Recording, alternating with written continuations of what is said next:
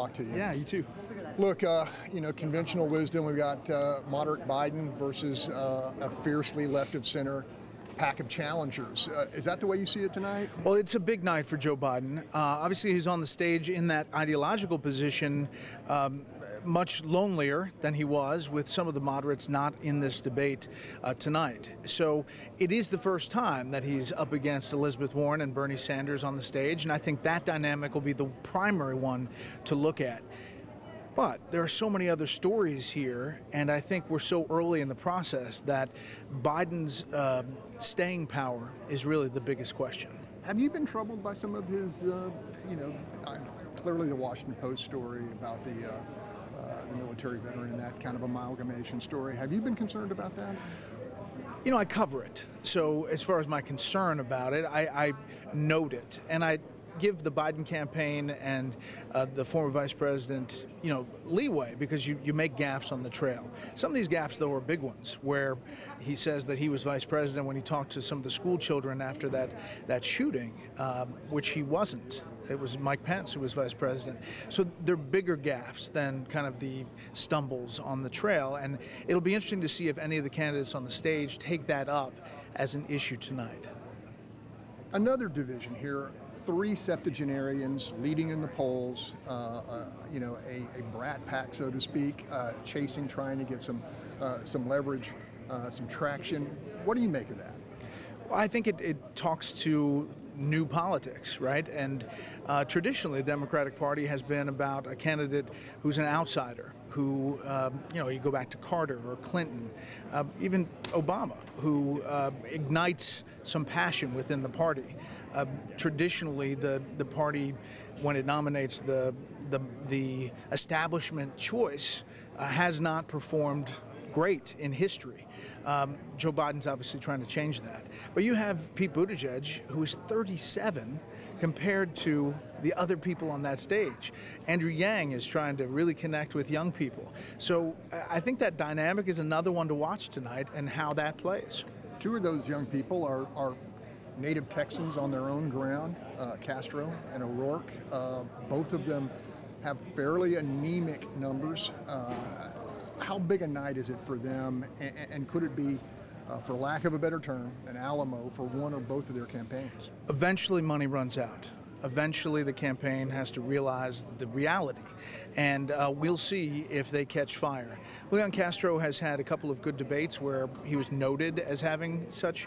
I think Beto hasn't really taken off like a lot of people thought he would after the Ted Cruz run here in Texas.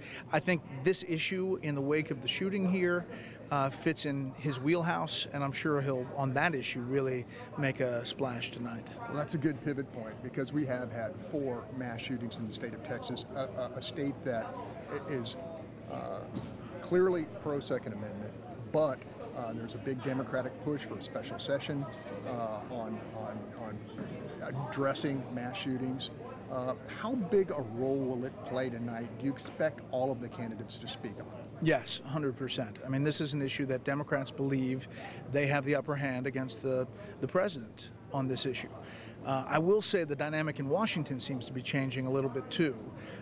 Negotiations even today between Senator Joe Manchin and the president, talks going on about possible expansion of background checks, red flag laws. There are all kinds of things being talked about that really were never a reality before, now seem much more so. Yeah, here in the state of Texas, you have interviewed Lieutenant Governor Dan Patrick, and that role here in the state is almost or equally powerful to that of the governor. Governor Patrick has said that we need to look at stranger-to-stranger transactions. Is that significant when we have, dyed-in-the-wool Second Amendment NRA supporters bucking the NRA in the GOP? Yes.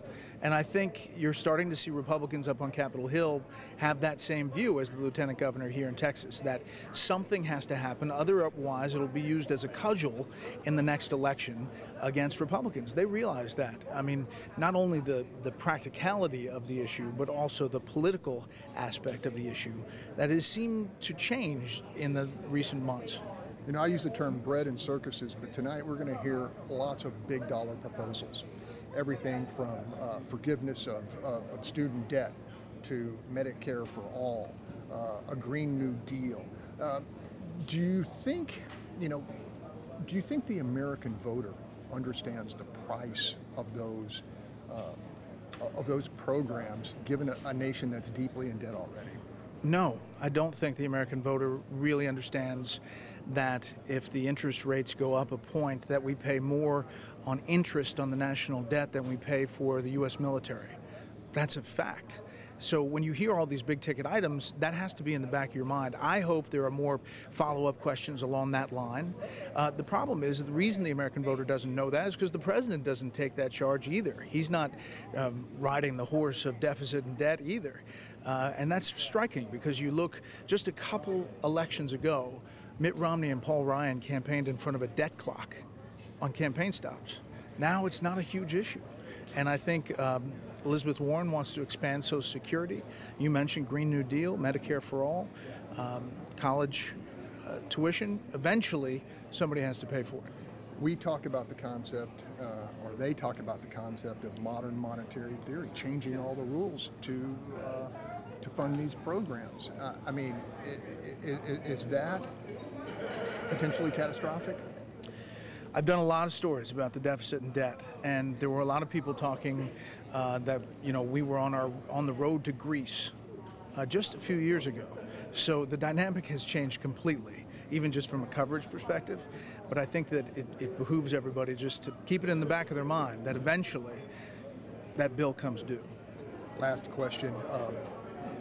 What are you going to be watching for tonight? I'm going to be watching for the dynamics. Really, first, as we talked about, between Biden and Elizabeth Warren, she's charging. She's rising in the polls. The perception is that he's a weak front runner, but he's not that weak. He's leading in a lot of polls.